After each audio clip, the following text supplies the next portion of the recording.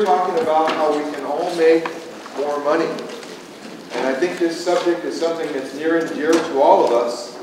We all want to get that extra 10, 15, 25% on top of our domestic sales by using our investment that we've already made, but to get more orders going to foreign countries. My name is Roy Paulson. I'm president of Paulson Manufacturing, and I happen to have quite a few years of exporting experience that has been augmented and in some cases initiated by some of the people here at this table. And so from my experiences of life of hard knocks, so to speak, in the exporting world, and finally getting really good success there over the years, I thought one of the best panels we could have was some of the resources that are available in our area to help bring this idea of exporting as a successful model to your lives and to show you what these resources are.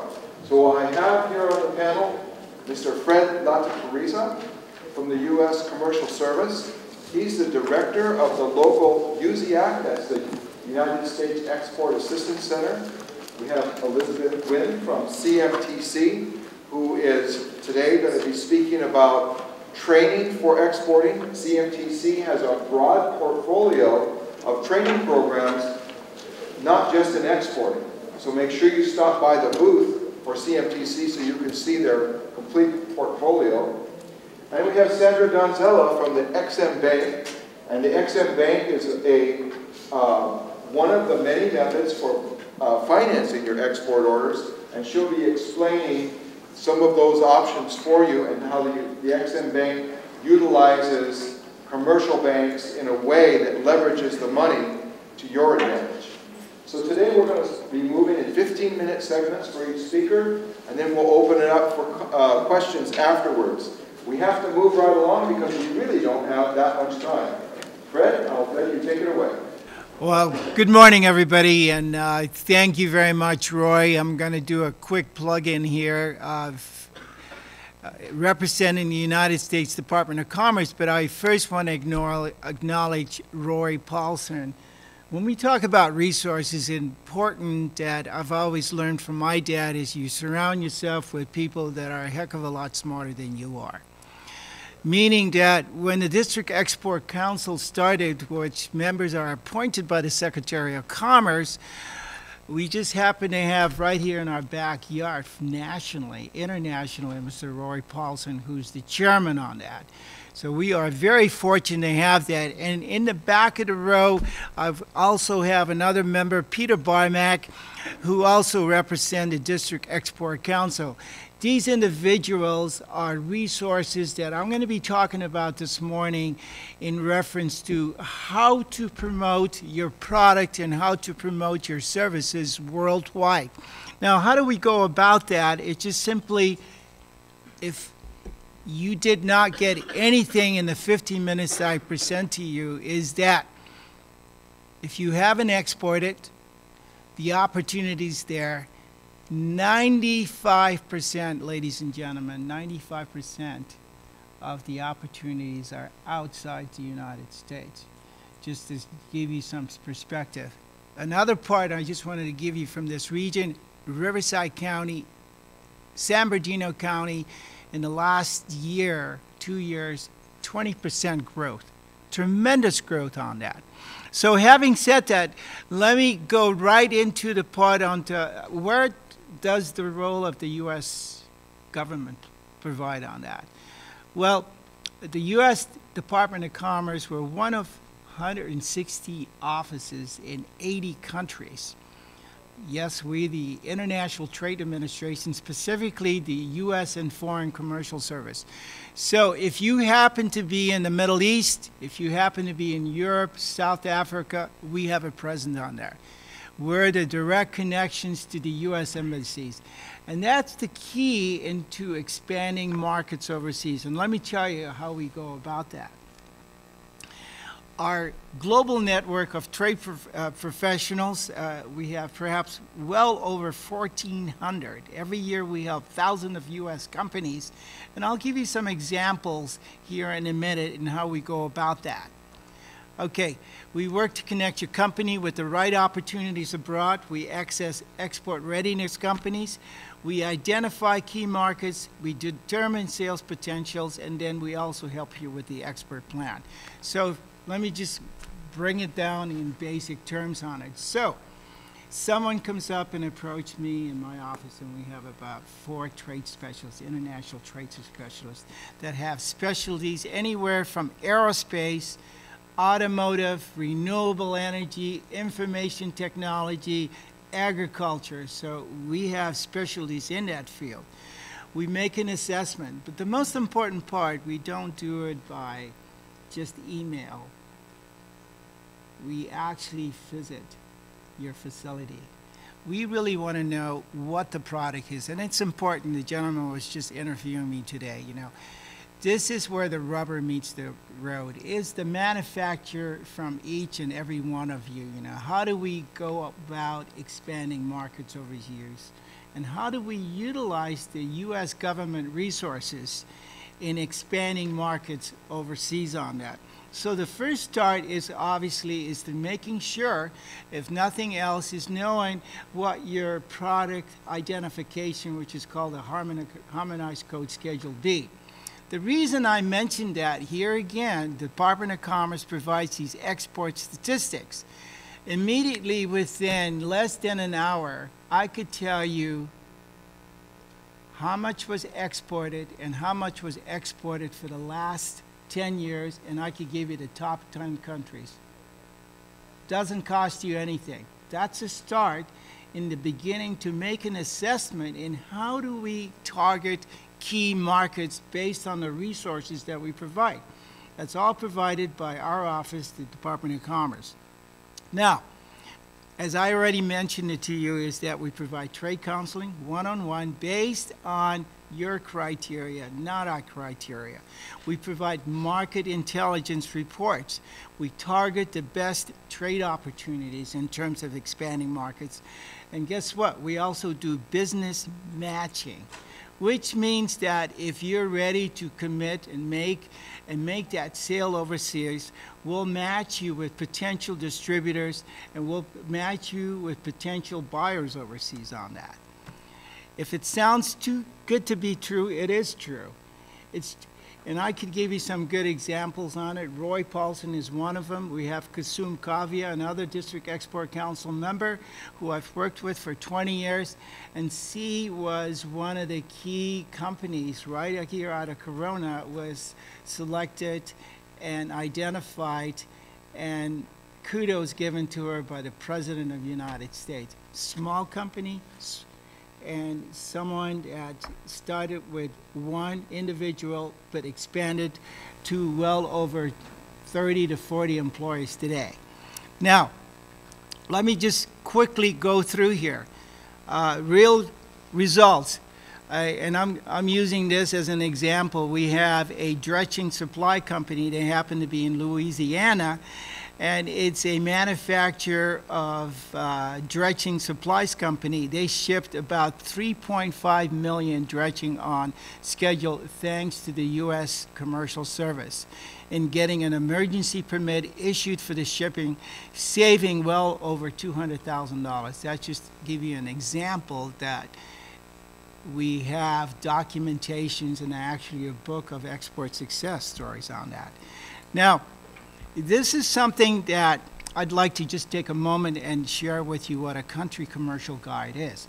A country commercial guide gives you a perspective overview from, let me give you an example, like say Brazil or Mexico or France. So immediately, at no cost at all, we'll give you the economic perspective, we'll give you the GDP on that, and we also give you a very specific top 10 industry of how do you compete in this market. It's all done, folks. You do not have to go out there and hire a consultant. And no disrespect to consultants, we have a lot of them that do a wonderful job, but it's already done. This is customized report that is done on a yearly basis. Okay, and if you've lost all of this, you go right back to export.gov, type that up, and all the information that I just talked about, it's right there. Customized market research. In addition to that, harmonized code Schedule B numbers is very critical, making sure that we know what your product or what your service is. Okay, background reports. I get a lot of inquiries about background reports, and you go, Fred, hey, I've got an order of 2 container loads worth about $20 million, and this person wants to buy it. Well, first thing you want to know, you want to find out a little bit about the person. Is the lights on? Is somebody home? Is that building actually there? Believe it or not, in many cases it's not. But in most cases there is. But it's absolutely sure. You want to make sure that if somebody came up that, you want to make sure you have that information, and we do that. That's our 160 offices in over 80 countries on that. Yesterday I got a call and say, Fred, we had an issue right here. I made the shipment, but I never got paid. We do some mediation. I'm not an attorney, but he said, she said, you said. So on behalf of the U.S. Embassy, we will send a letter out and saying, hey, what happened here? So that's another resource that we provide for you on that. Okay, here's another example of a software company that we've done, and the company basically said we had a reseller in India that tells us there's 15% sale without holding tax. Right away I was on the phone with the U.S. Commercial Service asking, is this right? Within a week we had the information we needed to eliminate that tax. Another resource that we have, partner search, matching through a Gold Sea service. So let's say you have a product, you're ready to go, you've got the product, you've never exported, we'll set up the criteria for it. Mexico is your #1 market. We'll go out there and set up, if it happens to be at 10 o'clock at night and maybe 8 o'clock in the morning, not Mexico, we'll have a 3-way conference call with the U.S. Embassy. We'll ask for the criteria, and we go on the basis of your expectations, not ours. So I think that's really important that you really want to remember, is we base it on your expectations. Once that's done, we set up the appointment 30 to 60 days later in one-on-one meeting, whether it's Mexico, whether it's Brazil, whether it's in the Middle East. You fly out there, meetings are set up. So what you're really saying from a shotgun approach, it really narrows down. As Roy is standing up, he's giving me the cue that my presentation very quickly, trade shows, we support that. So during the U.S. Trade Pavilion, we narrow down the process. So if the cost could be large as $5,000 to $10,000, we bring in U.S. companies together and we reduce the cost on behalf of U.S. companies. And then one final thing, I do have information in the back here. If you need any information, I've got Erica Ramirez, Edward Royberg, Tony Michalski, and these individuals are senior international trade specialists that covers the industry, and the phone number is right there. But nothing else. If you lost all that information and you can't keep up what I said in less than 15 minutes, go to export.gov, Inland Empire, or better yet, give us a call. Thank you very much, ladies and gentlemen. Thank you for that presentation, and I would recommend that all of you get in contact with Fred directly, have that opportunity to go visit his office, and Fred will bring the personal touch that's necessary to guide your business towards exporting opportunity and that bigger, fatter bottom line that we're all looking for. And now I'd like to introduce Elizabeth Quinn. And do you have the PowerPoint okay there? You don't? I do. Okay, great, super. Elizabeth. Good morning, everyone, and welcome. The whole focus of this is to help you expand your businesses and to consider global markets as you move forward. First and foremost, U.S. manufacturers are sitting on potentially untapped opportunity. Keep in mind that you're made in USA and even made in California. The label and quality are very highly valued. I can't tell you how important that is.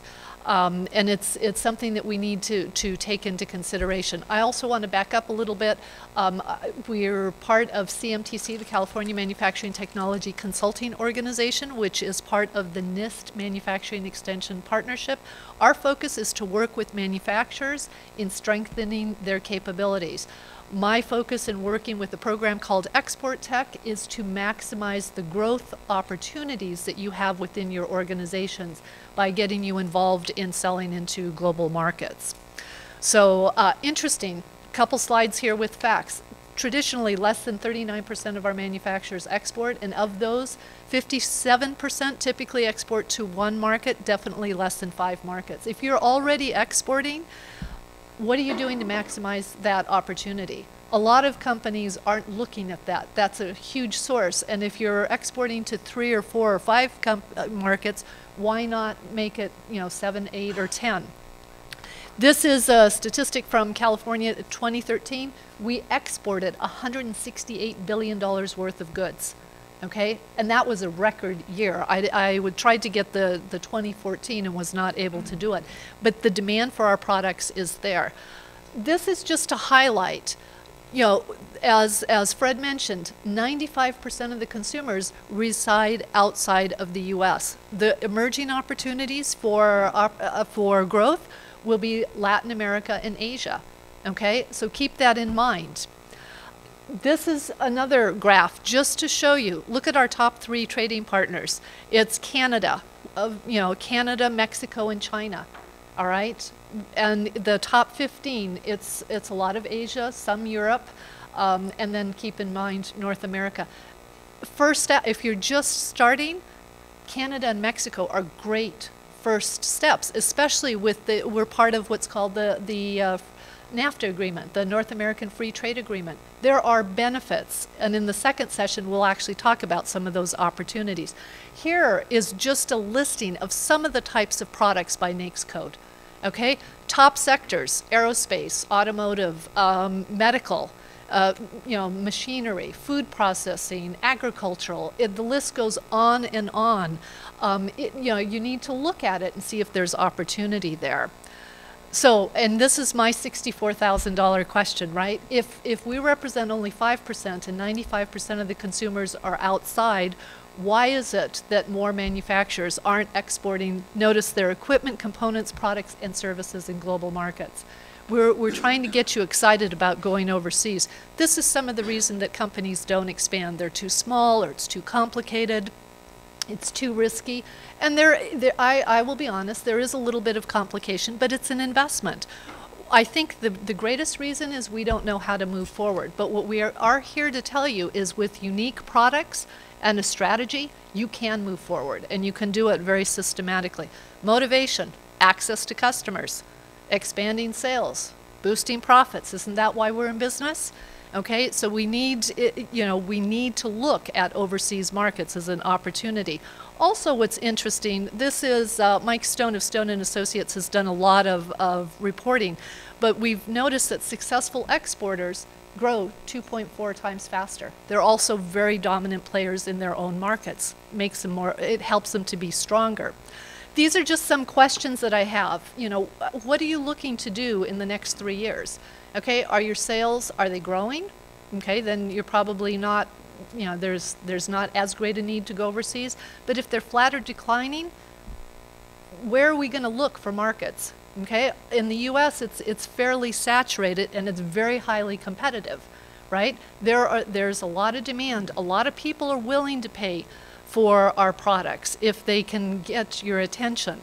Some of the questions: do you already sell overseas? What are you doing to expand that? Okay, if you're not exporting, are you receiving inquiries for which you're not responding? Okay, a lot of them sit off to the side. Okay, that I recently met with a company, and it was interesting because I asked this very question. He comes with a stack of paper. He had 3 inquiries that were worth over $500,000, and he was sharing how he had been struggling. There is opportunity. We want to know that there are resources to help you move forward. Let's get more proactive. If we're going to make the investment, let's be proactive rather than reactive. If you're brand new to export, export.gov is a great first start. We have a lot of manufacturers that are in that 1 to 5 market range.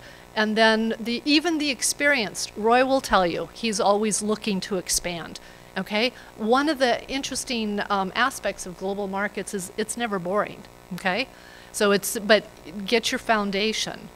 The key is having a growth plan. How are you going to get there? What are you doing? Which markets, as Fred said? Where are we going to look? Let's make it easier internally so that we can respond to these opportunities and make it more seamless. So here the focus is, do you have an export growth plan? Okay? Look at it as a roadmap. And the benefit here is that you're better able to respond to inquiries, you're able to minimize your risk. More importantly, you can accelerate the sales growth. Also, as you expand, it becomes a competitive advantage. Your ability to deliver regularly and systematically is going to provide a competitive advantage. Keep in mind, there are a lot of different departments within your organization. Communication is key. All right. In fact, we just did a program yesterday, and some of this is some of the frustration. But you know, if we set up a process internally and everybody knows how it works and how we work together, it's going to make it easier. And from the buyer perspective, you're going to make it easier for them to do business on a regular basis. Now, my question here is, I've worked with a $4 billion business unit and a $10 million company, and I'm here to tell you it has nothing to do with size. This smaller company, we used to get business. We tripled the business in 2 years, and we used to get business we didn't even know about because we were known to be able to deliver. So, and that's what I extend to you. You have that same capability. So, building into the future. What does it take to be successful? There definitely needs to be a commitment from the executive team. There is at some point an investment of time, resources, and staff. Okay, but you're building this, and then once you identify those markets, you want to make that commitment. You want to keep it ongoing. Look at this export.gov. All right, great first resource, especially if you're brand new. There are videos there, there's information, but also small business development centers, the Centers for International Trade Development, the District Export Council, university programs. I facilitate a program called Export Tech, which I'll share a little bit. This is a partnership between the NIST Manufacturing Extension Partnership, of which CMTC is represented locally in Southern California, with the U.S. Commercial Service, all right, to help. We work with companies, 6 to 8 at a time. We tie in the resources. We're helping you to be successful. And the whole idea is that you create a plan and then you execute against it. And this is just an overview. It's a 24-hour program over an 8 to 10 week period. But notice what I will tell you is what we want you to do is we want you to take this information and use it. Okay, execute against it. We want you to access those customers. It helps you to accelerate speed to market, which is pretty important. We get you connected. Time savings. Companies save a lot because they're not wasting time trying to find access to information. And then, of course, you're reducing risk and increasing your success. Some of the results that we've had, we had one company that achieved a 1,200% increase to one market in 1 year. Okay, another company is working with a dozen contracts. They went in, revised their existing contracts, and then expanded that.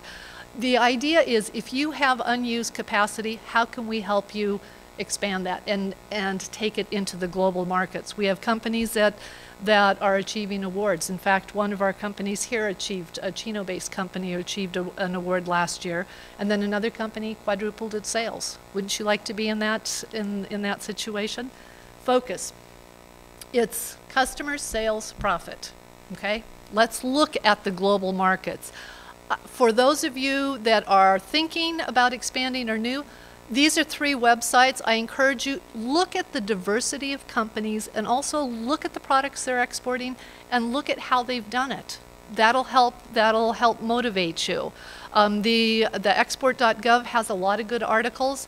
On the CMTC website, we have a video of a client who went through the program who's he calls it a learning journey, but he's the company that expanded 1,200%. And he was already exporting to 20 countries, but now he's focused. He's very focused. Okay? And in fact, this is Richard Brent, the CEO of Luro Electronics. His comment is, if you have unique products, if you have extra production capacity and you're interested to expand, what we encourage is commit to global markets. And you do that by understanding the process, developing a plan, and then getting connected into your available resources. In the process, you'll create a competitive advantage that makes it that global customers will find of interest. And the whole idea is let's increase the business, let's expand. And our next session will actually be talking about the Baja markets or Canada. There's a lot right here. Here's my information, and thank you.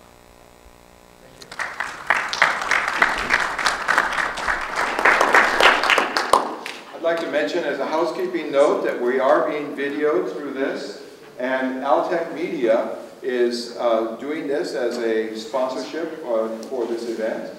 Also, this will be able to be viewed within a couple of days on Manufacturer's Corner. It's a local website that we have here that is promoting the Riverside County Manufacturing and Exporting Association. It's promoting the district export councils and all of the different elements needed for you to take advantage of relative to both manufacturing and exporting. With that, I'd like to introduce Sandra Donzella from the XM Bank. Thank you, Roy. Good morning, everyone. Thank you for being here. As Roy mentioned, my name is Sandra Donzella, and I'm here to talk to you about the services that are offered by the Export-Import Bank of the U.S., or XM Bank, which is also how we're known as. Now, I always like to start by pointing out that international business opportunities are no longer being pursued just strictly by large corporations. And you just heard of the tremendous growth opportunities that exporting can represent for companies of all sizes, including small and mid-sized businesses.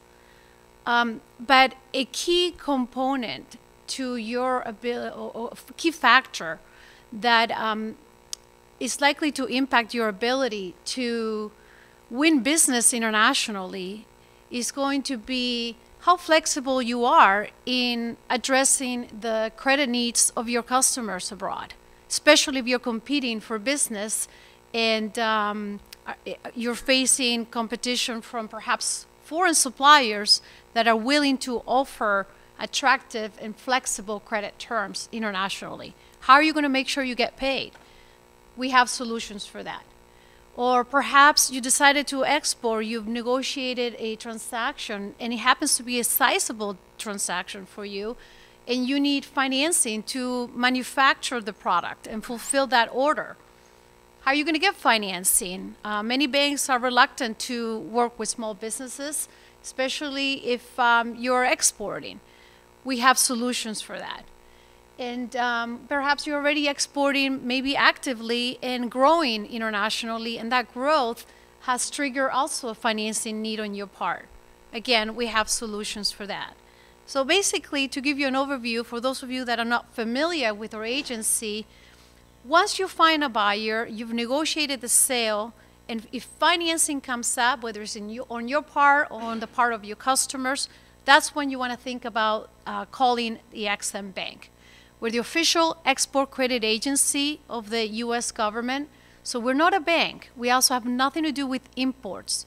Our mission is strictly to support the growth of U.S. exports to help sustain and hopefully create U.S. jobs by facilitating the financing of U.S. exports. So our focus is rather specific, and it's just on financing solutions. We have an 80-year, we've been around since 1934, so a little over 80 years.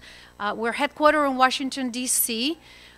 We are a small agency, only about 400 employees, and most of them are based in D.C. at our headquarters, which is where all of the credit decision takes place. But we also have 12 regional offices nationwide that do business development. I'm part of the West region, and I'm responsible for identifying companies in this region, making sure that you know we exist and the type of resources we make available to you.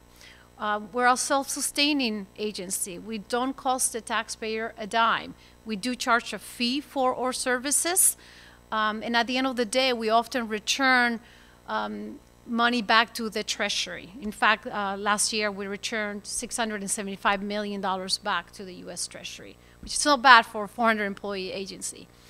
And what do? So we provide risk mitigation financial programs that can be categorized under either a loan guarantee, an export credit insurance policy, or we'll even do direct loans. What all of these programs have in common is that they minimize risk. So, for instance, we offer programs for lenders which approach our agency to obtain loan guarantees. Those loan guarantees mitigate the bank's risk so that they are encouraged to have greater flexibility addressing your financing needs, or in some cases, the financing needs of your customers directly. Export credit insurance is our most popular program, and I have a couple of slides about that as well. And that's risk mitigation in the event of non-payment by your international customers due to either commercial or political reasons. It's actually Ex-Im Bank's most popular program. Over 70% of the volume that we typically handle in a given year involves applications that we receive from exporters like you that are asking us to insure their export sales. And in some cases, we also have the ability to do direct loans, but we do lesser of that because we're not here to compete with the banking sector. We're here to assume the foreign risks that the private sector is unwilling or unable to take. But in some cases, if a company cannot find financing, even with our guarantee, or it could be from the guarantee of the SBA, we are prepared to consider doing a direct loan as well.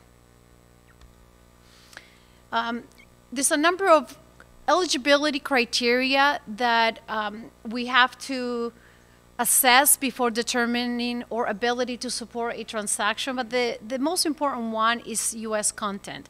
Ex-Im Bank, as a federal agency with the underlying purpose of trying to help sustain U.S. jobs, we can only work with companies that are making the product here in the U.S. with at least a 51% U.S. content. And content, we measure it at cost, so it will be the cost of raw materials, components, but also labor, usually labor, overhead allocations, etc., bring it up quite a bit. We are prohibited from doing supporting transactions involving military buyers, but we can make certain exceptions. We also, even though we're a federal agency and we're prepared to take more risk, at the same time, we want to be responsible to our taxpayers' dollars, and we are required to do our due diligence. So we want a well-established record, both on the part of the U.S. exporter and the part of the buyer. And we have credit standards that vary depending on which program is being pursued. If it's insurance, our standards are fairly flexible, and we can waive part of the criteria. If it's a loan guarantee or direct loan, then they're a little bit more stringent. But at the end of the day, the point is that we don't work with startups. We require track record. And we're open worldwide in over 155 countries throughout the world. But in some countries, we're closer to either political or economic reasons. And one of the things that I would encourage you to do if you're considering pursuing Exim Bank's support, give me a call. I can always guide you through a country limitation schedule.